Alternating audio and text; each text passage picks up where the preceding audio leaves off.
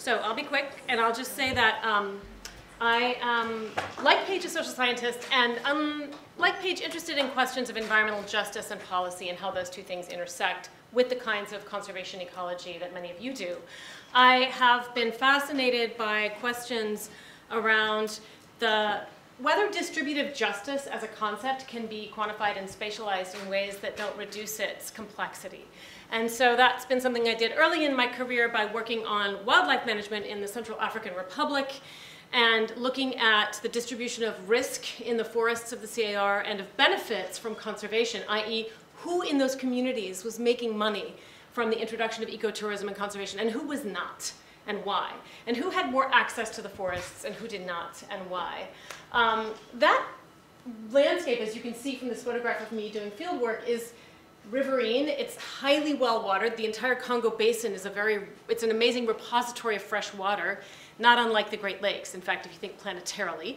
So I've gotten more and more interested in both wildlife and water within these forest environments, and that's brought my gaze more to North America, and even as far abroad as China in recent years, and I've been thinking more and more about the roles of gender and poverty and identity in distributive justice around wildlife, green space, and water. So that's the gist of my sites, the systems where I work, and the questions I'm asking. These photographs represent recent work in China, some recent work on Flint here in Michigan, and the Central African fronts on which I continue to work with colleagues. Methods that we use in our work range from basic descriptive statistics, looking at the abundance of animals and humans and the ecosystems where we work, or even thinking a little bit about the relationships between those things, but also to thinking about how the changes of valuation of animals over time, the value of ivory, for example, or of water now, change the politics of who uses space how. And I'm really intrigued by those questions. Right now, I'm learning a lot about combining ethnographic methods like semi-structured interviewing and social mapping and archival and digital media research with work on technology uptake and water quality monitoring.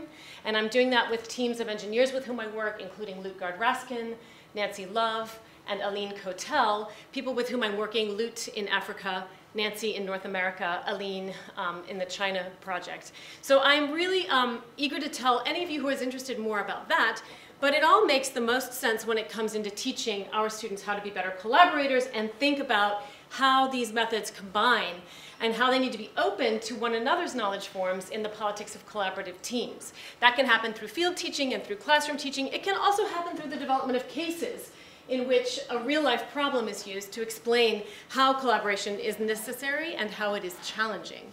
On that front, my last slide just talks about a last distributive justice front that fascinates me more and more as I grow older as an academic, and that's the distribution of our knowledge itself.